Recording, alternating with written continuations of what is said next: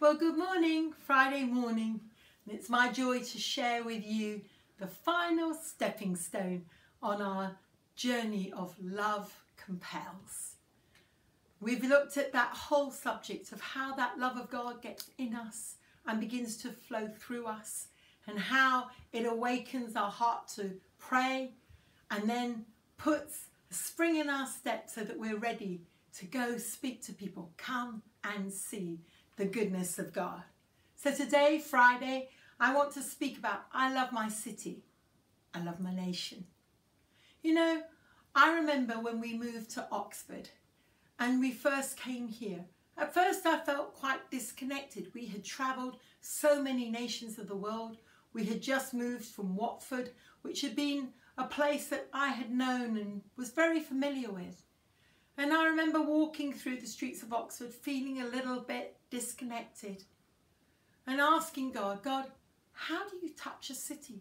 How can we make any influence? The city seems so influential. Everyone seems to know everything. What are we going to do? And I just found myself beginning to pray again and again for Oxford. And it was so funny. I was just about to cross the road and in front of me this bus pulled out, and on the back of the bus it says, I love my city, Oxford. And suddenly I found tears welled up in me. And I said, God, it is true. I love this city, Oxford. I want to make a difference. Help me be the story. Help me craft a language. How? And I realised that as I had spent time letting God touch my heart for this new neighbourhood, this new community, I could feel his love, his compassion, but I still felt totally inadequate.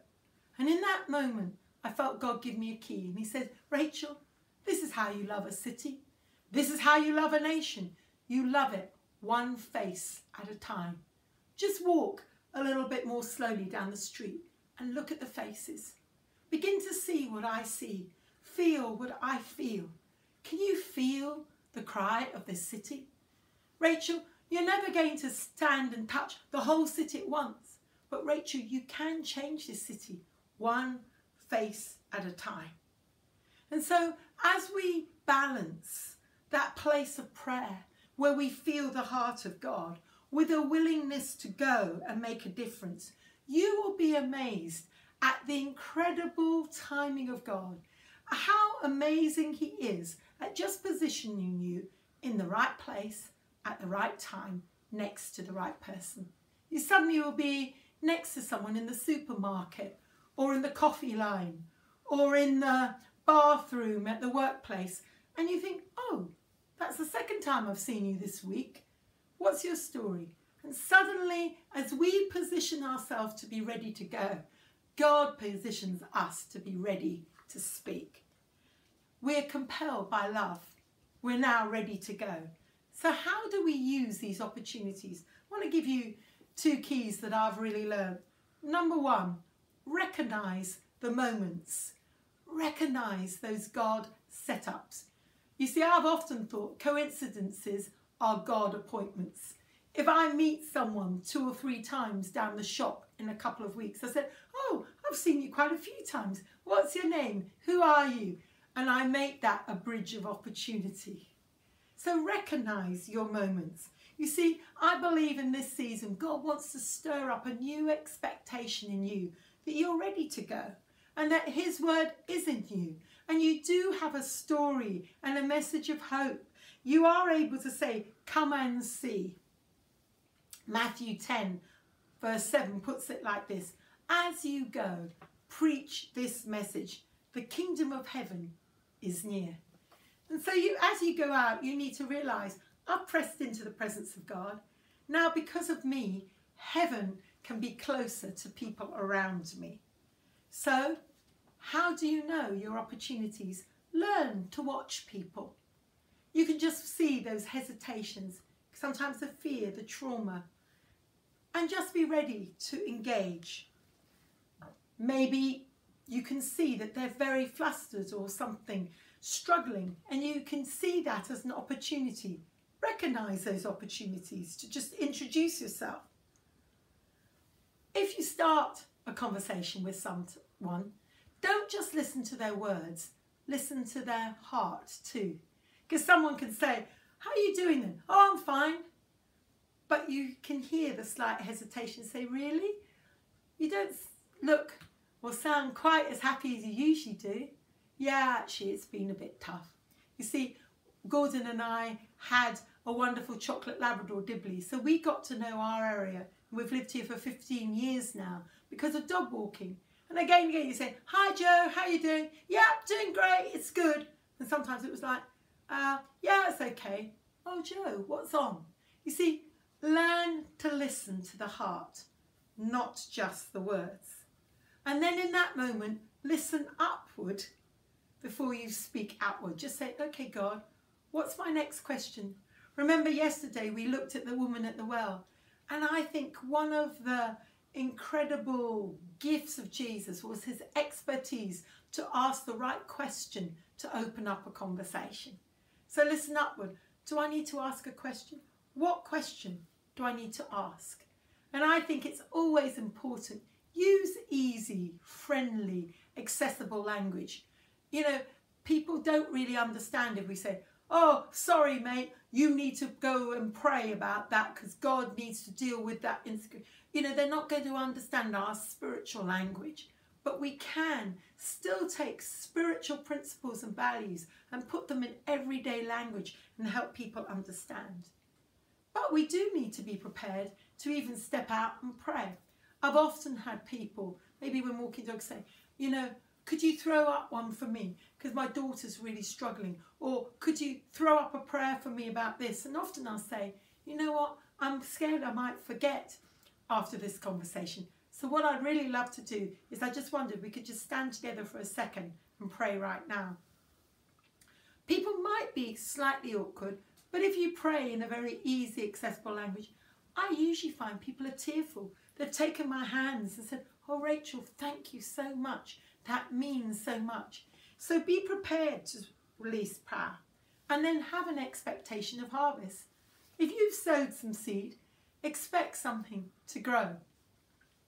And I just believe, as I have learnt this journey, as someone who was fairly reluctant and quite shy about talking about God, always feeling I'd get it wrong, it's amazing how when you lean into that love of God, that love will position you in the right place. And just remember, you can have loads of conversations. Usually, we're not going to meet that person once. We don't have to have the whole conversation of they're sinners, they're going to die, and da-da-da-da, all in 5 minutes. You know, as I said, I've lived here 15 years. And so it's been line on line, conversation on conversation, illustration on illustration, just sowing little seed thoughts. And suddenly they come together to create the next level of opportunity. So don't be in too much of a rush. Don't force feed people, but just be ready to recognize your opportunity and tell your story. John chapter 4, verse 34 to 37 says it like this. This is Jesus. My food, said Jesus, is to do the will of him who sent me and to finish his work. Do not say 4 more months and then the harvest. I tell you, open your eyes and look, for they are ripe for harvest.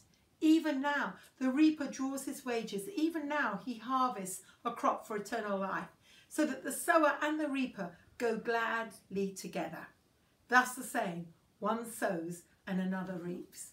And so I want you just to open your eyes and see that people around us, especially at this time, coming out of lockdown, they're being tenderized.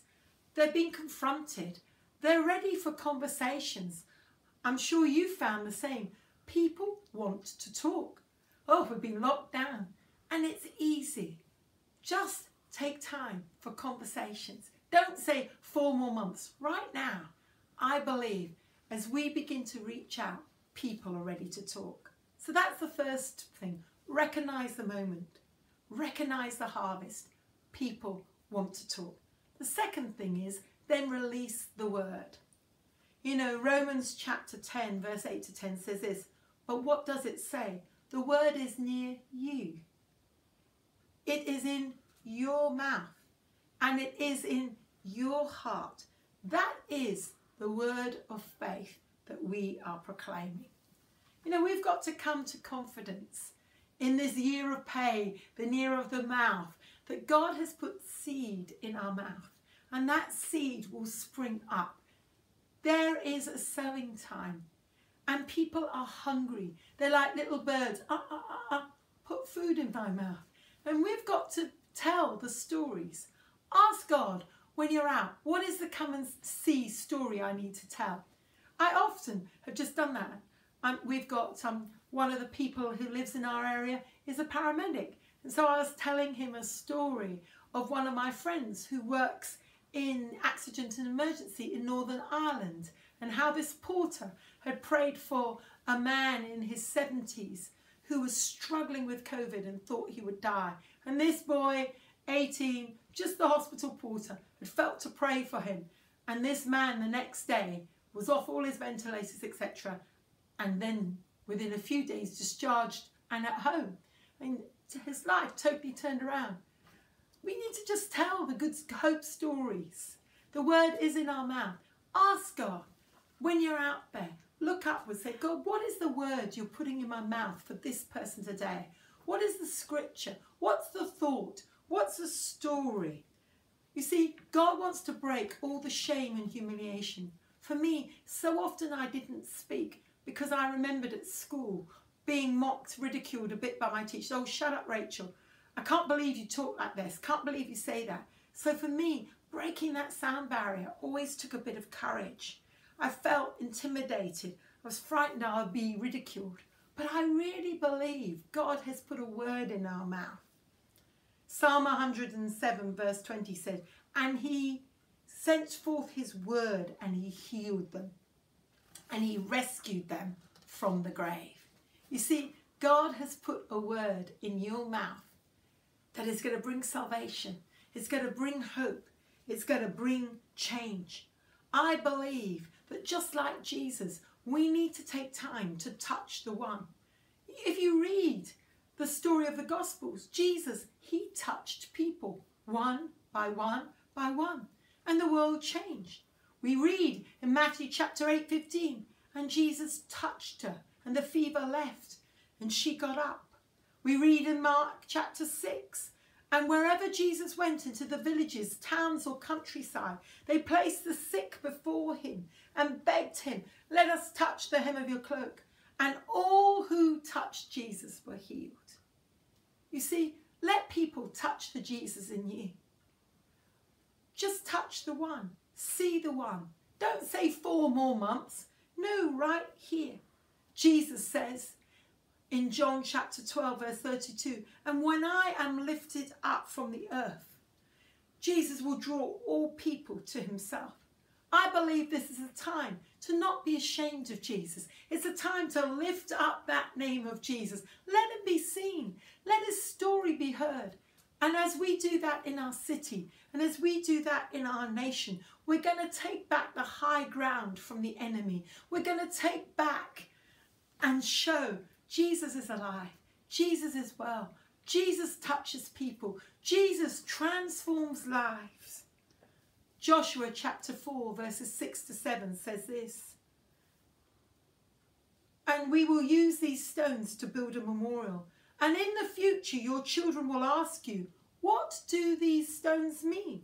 And you can say to them, these remind us of the Jordan when the river stopped and the Ark of the Covenant went across. These stones stand as a memorial amongst the people forever. You see, we're having a lot of conversations about statues and memorials at the moment. But I believe we need to build those Jesus statues. And people say, what happened here? What happened to you? Well, Jesus touched me. A miracle happened here. Lives were turned around. We need to create those stories of memorial so that our children will know God is alive at this time. Come on. How are we going to change our city? How are we going to change our world? How are we going to influence generations? How are we going to write the stories? One person at a time. Touch them one by one.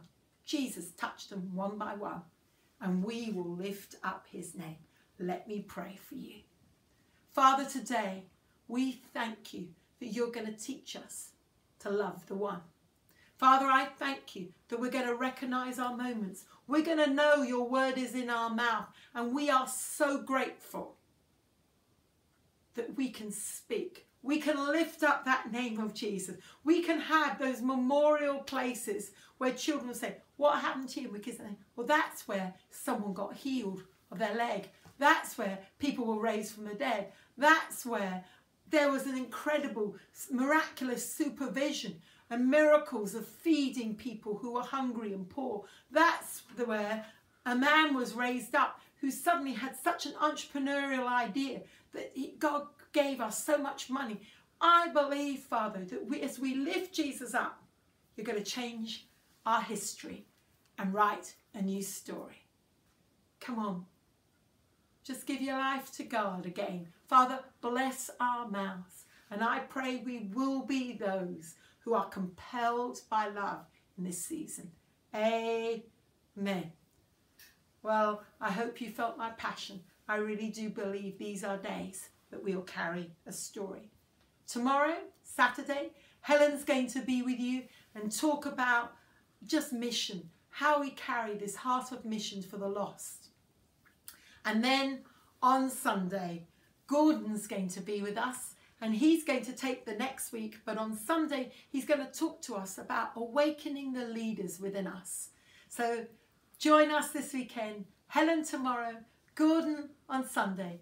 God really bless you. Remember, his love compels us.